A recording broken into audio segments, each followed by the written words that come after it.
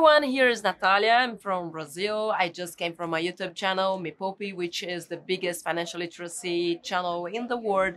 And I'm here as invited person to UN channel. And today I'm going to speak with Guha. So Guha has played a significant role in development of several standards that have found widespread adoption on the web, including RDF, RSS, and schema.org. He's currently a fellow at Google working on data commons. So my first question is, what is that? Sure. Would you explain that, please? Yeah. So data is at the heart of so much of how we measure our progress, what we have to do next, and so on. We're going to need a lot of insights in order to solve all the problems, and those insights have to be grounded in data. Yeah. Now, fortunately, a lot of the data we need for this is already publicly available.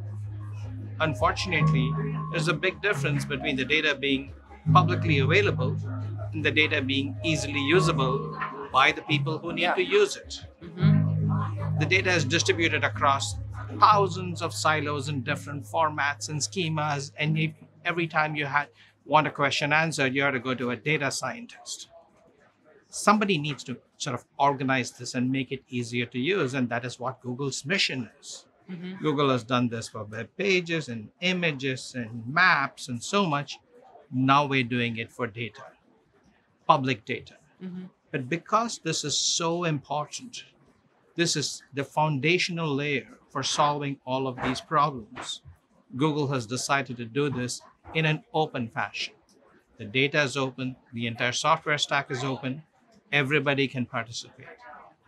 Much more importantly, we're partnering with many, many different world organizations like the UN and many other organizations, because these are the entities, these are the people who have deep domain knowledge, who know what the questions to ask are, Mm-hmm.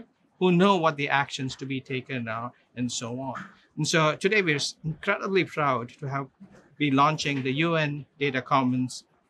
Initially, it's targeted at the SDGs, which will enable us to better track, and then in the next version, include the actual actions that are being performed in order to solve some of these problems, so that we can get a better idea of what's happening. So Guha, in order so we can understand what you're talking about, would you share with us some KPIs that we can find in this platform? Because we are talking about 17 goals. Mm-hmm. These 17 goals are, when we go deep, we have more than 100. We have thousands of KPIs. indicators. So for example, if you want to look at something like hunger and better understand, well, we know that there are a large number of people who are still going to be hungry at the rate at which we're going. Yeah. Firstly, you should just be able to ask in English or Spanish or whatever your favorite language is, and Portuguese. So we've built, using AI, a natural language interface.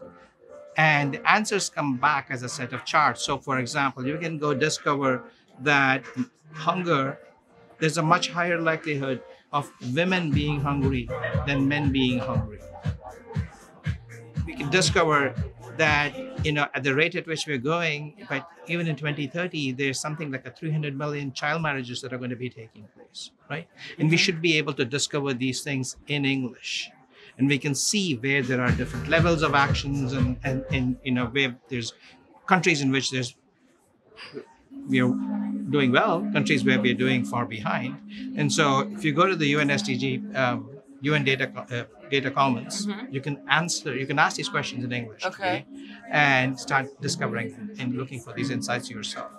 What was your biggest challenge in order to prepare this platform? Like about talking about data and unifying the data. Like, because what is hungry?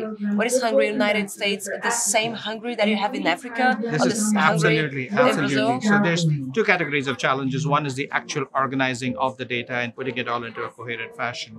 And then the other challenge is, even after you've done this, if you give somebody an interface with 4,000 variables, they're lost. Mm-hmm. The second part was to use AI to create a natural language interface so that we could just ask in natural language and begin the exploration. So those are the two big innovations and two big challenges that we had to overcome. And my last question is about what is a Google Fellow? Oh, it's a position that, I think somewhere 20 or 25 Google Fellows or people who have contributed significantly in building Google. And it's a... I don't know. It's about. I don't know.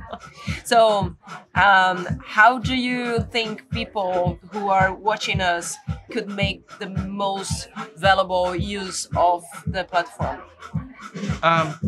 Become data literate. Start using this platform to understand data, to play with it, to build your own tools with it. There's gajillions of people using this platform in order to create their own websites, and there's datacommons.stanford, at Harvard, at one.org, and so on. Those should give you an idea of what now becomes possible with these set of tools. Now the data is being democratized and made open and easy to use for everyone. Thank you so much for your time. Thank you.